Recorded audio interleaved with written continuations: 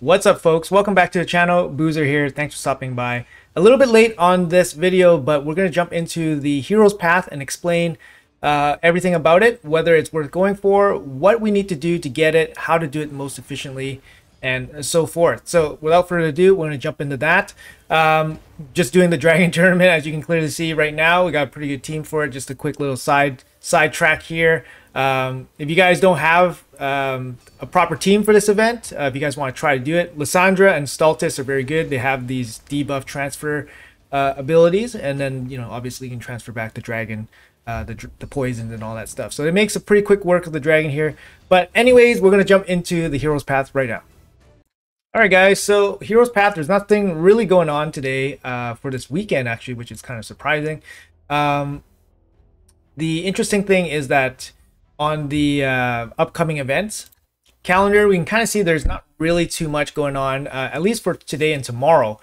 We do have a special spider tournament coming on probably after the dragon tournament, which makes sense. The dragon tournament's like almost 2 days expiry.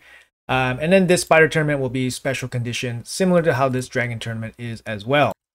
Keep in mind, guys, that the 21st is what was stated on the Asgard Divide campaign. That's when it's all going to be starting.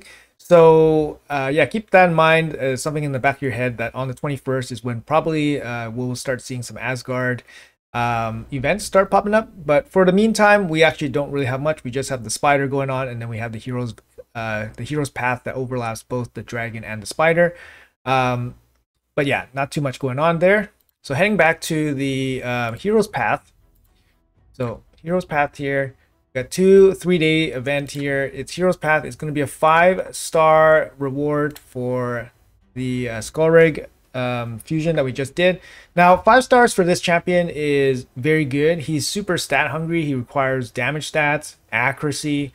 So giving him the 5-star boost there gives him obviously 75 accuracy, which makes building him up for damage a lot easier.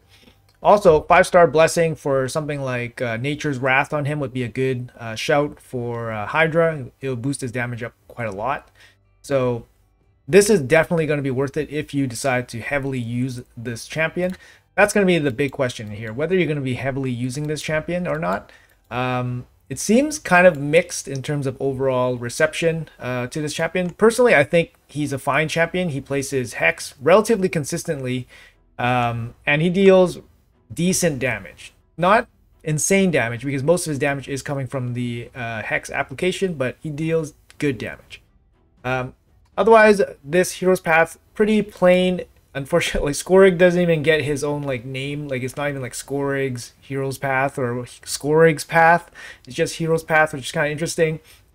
Super plain. It feels like this weekend is kind of bare bones for Plarium. I don't know. They're probably setting up for the Asgard stuff. Who knows?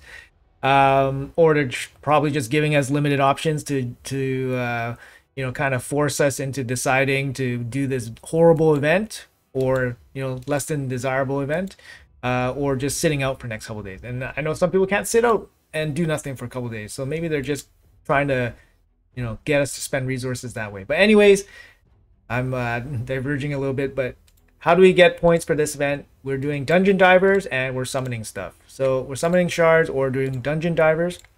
In terms of overall point breakdown here, 4,500 for the sacred shard, obviously going to be the most efficient way to tackle this. Looks like there's a bit of a boost for primal shard. Usually primal shard, I believe, is about 1,200 points. So 2,700 points here. It's a bit of a boost. But obviously, I would definitely not advise pulling primal shards for any event outside of a 2x mythical event, not even 2x legendary event, because they actually separate the two in previous events. You want 2x mythical, and those are the only time I would ever pull primal shards, unless you're like super desperate to like finish a summon rush for some reason, like to finish a fusion or something. Yeah, and everything else seems normal. While we're on that train of thought, make sure you guys pull your Skorid, the half spawn fusion. Make sure you guys fuse him in the next day or so, because this can really mess people up, and I'm sure somebody somewhere will get messed up by this, by forgetting to fuse this champion. But if you guys didn't fuse him during the most recent CVC and then you guys were holding him out for maybe a potential, chase event or whatever this weekend, we now know that there's no chase, no summon event. It's just a hero's path and it's going to be shards only. So feel free to pull your Skorid or fuse your Skorid immediately so that you don't forget and be very sad. So make sure you guys do that. All right, so back to the point breakdown here. Everything looks kind of normal-ish from the shard standpoint. In terms of dungeon diving, it's going to be very expensive, obviously. Roughly, I did about 1,500 energy in Dragon just to kind of test it out. So far, I was getting about 70 points per 40 energy, so about 1.75 points per energy. It could be a little bit low. It could be, I don't think it's high. I think it could be a little bit low, but 1.75 points per energy on hard 10 is probably what you're going to be expecting. So let's break down the paths and how much points it is, and then we can use this math to calculate our total spend. All right, guys, so let's follow along with this giant mess of a drawing here. But basically, the green path is going to be the path that you need to take to get the soul. I don't really like that there's a single 5-star soul here. They could have offered maybe like the 2, 3, 4. Or even, yeah, they could have offered a 2-3-4 or a 2-3-4 split instead of this kind of winner-take-all kind of format. It really kind of just like hinders participation in my opinion. But I guess it does create like, a bit of FOMO where you're kind of like, oh, I need to get this or I get nothing kind of mentality. I don't know. But anyways, that's what it's going to be. It's going to be 89,800 points. You're going to come down here. You got to get the key in the middle, which is really annoying because then you got to get some of these low-hanging rewards, like this rare book, for example. But anyways, you're going to pick up this 1,000 point key, and then you're going to come back out, and then you're going to go down the far left-hand side, down to this lock, open it, get a stupid barrel, 6-star chaos ore, and then you're finally going to get the 50,000 soul at the end. Obviously, most of the point total will be your 50,000 soul at the end. You're not really getting too much valuable things coming down to the soul here, like the 6-star mythical ore. Like, yeah, that's good. Barrel honestly is super useless. Like it's fine, but it's super useless. We all know it's super useless. But yeah, so anyways, it is what it is. You're not really getting much along the way. You're just kind of getting for the soul. 89,800 points. That's going to work out to divide by sacred shards, for example, 20 sacred shards for not the champion, for the soul. It's absolutely ridiculous how ridiculous this is. This isn't like, a super premium like legendary or anything like that. Like, he's good, but man, you gotta pay 20 sacred shards just for this guy's soul. Like, honestly, they need to cut back on the cost of all these soul events. Like, make it like 12, 15, right? Something reasonable, like something that somebody would actually pull for. Like if somebody pulls 20 sacred shards in an off event, with a minimal summoning boost. Let's check out the summon boost right now. There are some decent champions, but honestly, like, it's pretty minimal, right? Like, you got Aetherion here, like, he's great. Geomancer is great, obviously, and then you want the Mikage fusion. But it's pretty minimal. And for somebody to pull 20 sacred shards like this, it's kind of a stretch, to be honest. Yes, you have some dungeon divers and stuff like that going on. I'm going to tell you guys that at 1.75 points per energy, the total cost of this would be absolutely insane. So let's go back in here, go 89,800 divided by 1.75. It's going to be, just shy about 50,000 energy. If you're going to do this straight from dungeon diving by itself. If let's say you do like a 50-50 split, you pull 10 sacred shards, it's still going to cost you 25k energy.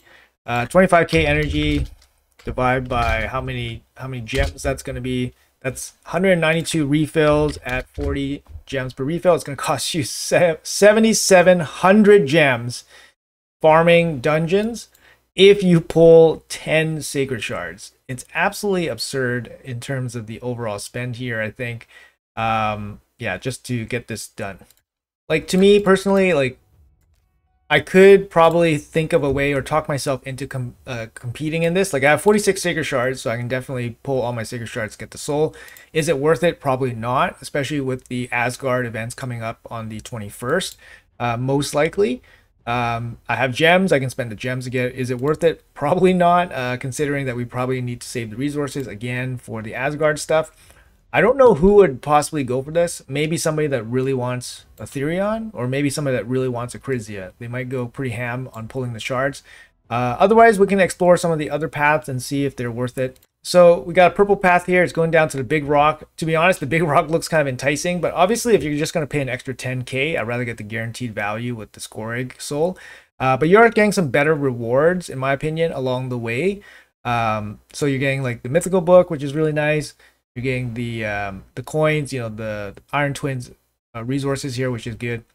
So we're going to go down the purple path here. So go down here, get the core hammers, the purple juice, get the 5 powder, and then they get the key. Come back out to the far right hand side, pick up the coins, pick up the essence, pick up the glyph, unlock the lock, 5-star chicken, mythical book, and then big rock. 79,000 points.